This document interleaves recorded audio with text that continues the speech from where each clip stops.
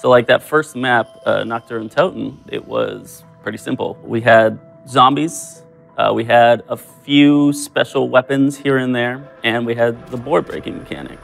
The maps are pretty bare bones, almost all sound design, with the exception of like round start and round end pieces of music. And then over the course of the last decade plus, each map has now got its own original soundtrack.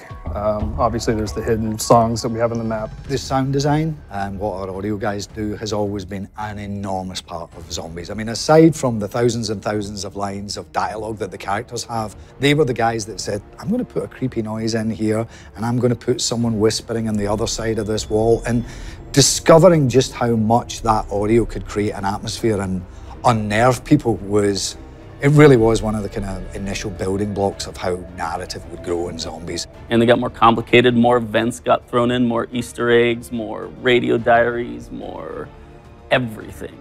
We usually start off pretty early with decks and design docs to see what kind of mechanics are going to be in a map. The deck is super helpful because it's not just script, it's also visuals. In 9 specifically, obviously the main visual that first came up was Coliseum type visuals. There's a call out for a dynamic crowd. So at that point, it's up to us to go, well, how are we going to make that? Crowd audio was a pretty complicated thing for us because it wasn't just one set of sounds that had to be made. It was multiple systems that had to kind of work together and meld together in a way that made sense. It all started with the designers of the map had the affinity system where you were either doing good or bad. Ah, the sounds of praise.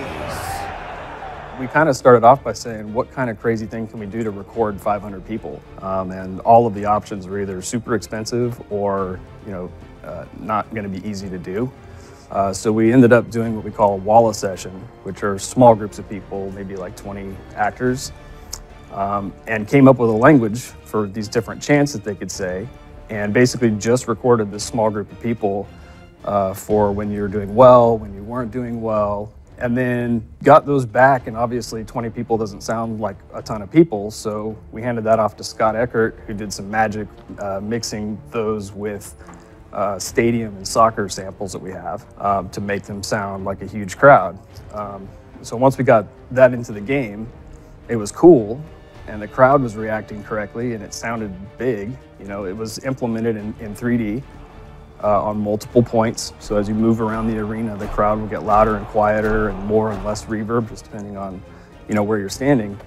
But it just wasn't enough. We wanted to make it cooler. So we ended up talking with Jack Wall, the composer, and asked him to deliver the round start and round ending stingers just for the above ground area in 9 as separate tracks. We got the choir, the drums, the strings and horns on separate tracks, and then implemented that in the crowd at the same time. So especially in surround sound, you're completely immersed with the music and the sound design, and we create this sort of new, for us anyway, experience. The sound design took time, but then it was me trying to figure out how to script it that was probably the longest point. I actually, in the map itself, I have little boxes in our tool, and that's, okay, this is where the horns are, right? So it's a actual specific point in the world that then I can grab and script and play sound off of it. So it is just a lot of checking to see where players are. Are they underground? Because if they're underground, we don't care about the crowd then, because that's in the tombs and whatnot, and they're not actually going to be hearing any of that, so I can just ignore players that are down there. Another interesting actual part that I had to script in was we had to decide, does the crowd play for all players, or does it only play for you? We decided on making it specifically players so there's less confusion about when your affinity went up and down. If they're roaring positively, you know that's something you did and not something another player did. I think we got a pretty cool system that worked together and really sold that crowd as impressive and real.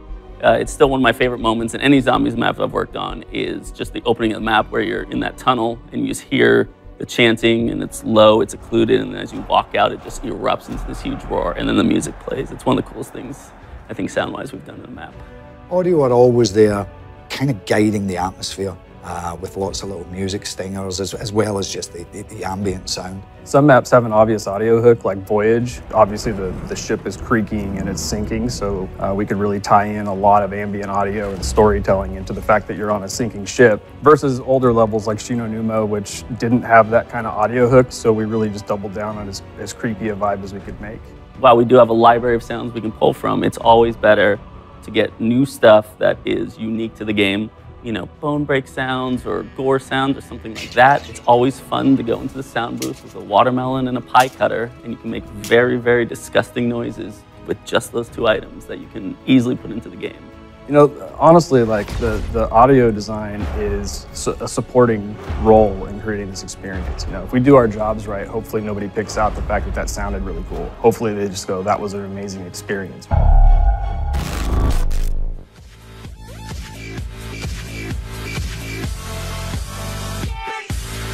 Like and share if you enjoy the video and think others might benefit from this, and of course subscribe and hit the notification button if you are new to the channel and want to be notified every time I post a video.